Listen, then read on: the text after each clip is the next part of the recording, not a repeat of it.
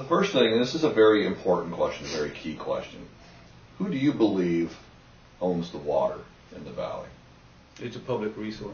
It's under the auspices of the IID Board of Directors.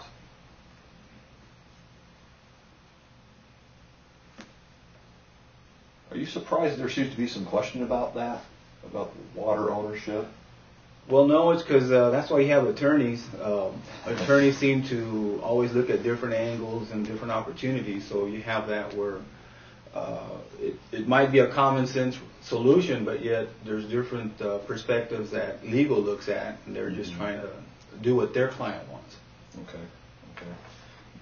You know, the QSA has been in the news for years, but it's obviously in the news again now because of court rulings, obviously continued legal fights. Where do you stand on the QSA? Do you support it in its current form? Absolutely.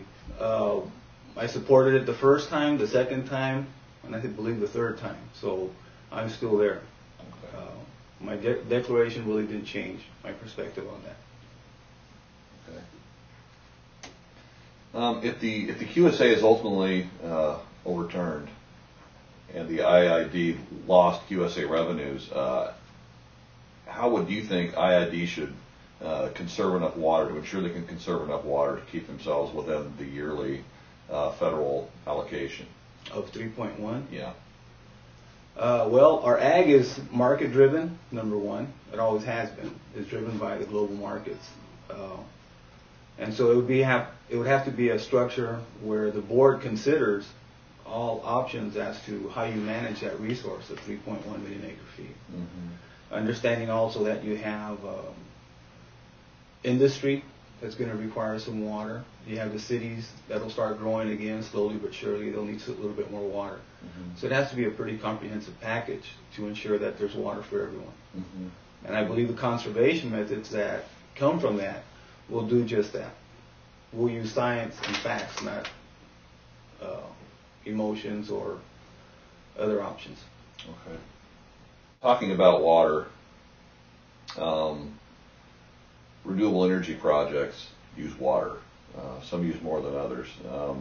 But how do you feel, about renewable energy in the valley, and how would you actively encourage renewable energy firms to come here? Okay, you asked. I'll respond. There was a recent Supreme Court decision that said that the water was opportunate to the land, the ag land in our service area. Mm-hmm. And so I'm sort of baffled as to why geothermal is paying $400+ an acre foot when the geothermal is on ag land. Okay. Because if geothermal is an industry, for example, a part of renewables, farming is an industry also. So what makes them different?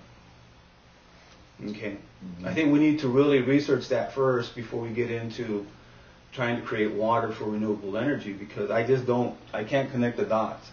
Okay. And this is a recent United States Supreme Court decision. I'm saying recent, in the 70s, early 80s. Okay. Water is opportunity to the land, which is agricultural land. If that's the fact, if that's the way it is, the law, then why is geothermal paying a lot more than the farmers are?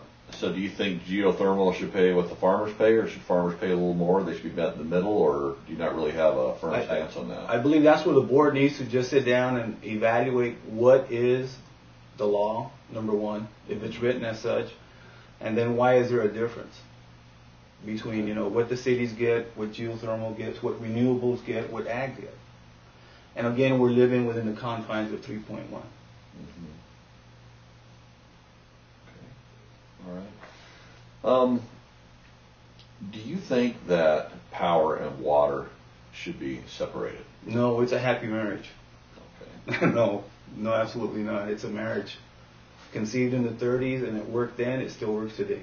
Are you surprised that some people have kind of broached that subject about splitting them off? And do you have any idea what the motivations for that might be?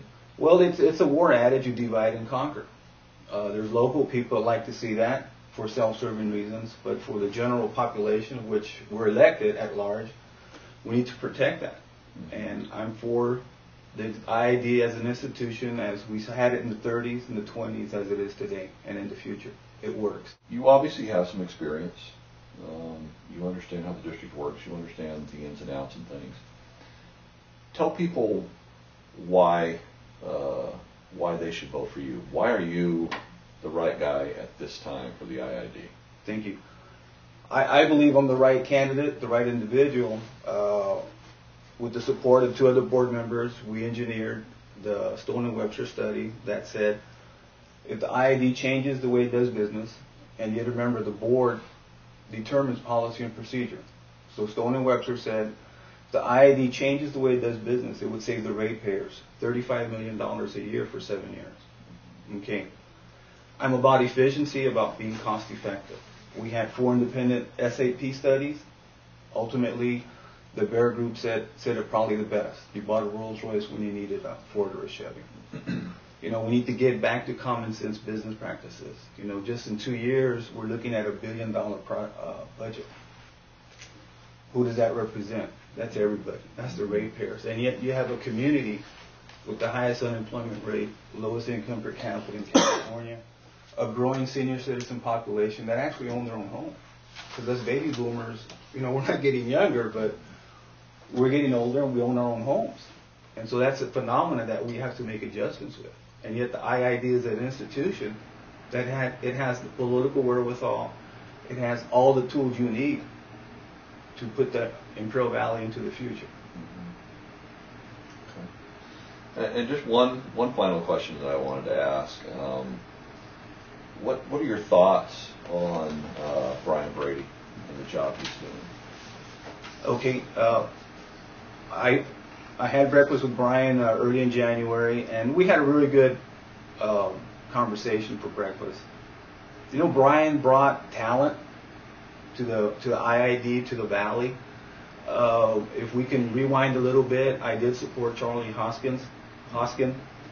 He didn't make it, so there were, the new board turned the page, wanted to start new, and so I believe what Brian saw. Well, Charlie went into that institution naked.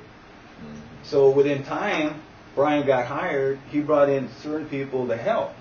Okay, bring structure, maybe the district lacked, but I still believe that we have a lot of talent here locally in the Valley. Okay, but he brought these groups of individuals and helped structure the energy department. Now they're doing some work on the water side to just make us a better institution, because we have to be. We have to be for the ratepayer.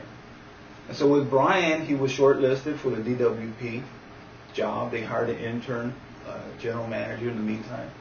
And so if Brian leaves us, and we wish him well, but it's his choice, okay, as far as I'm concerned, when he wants to leave.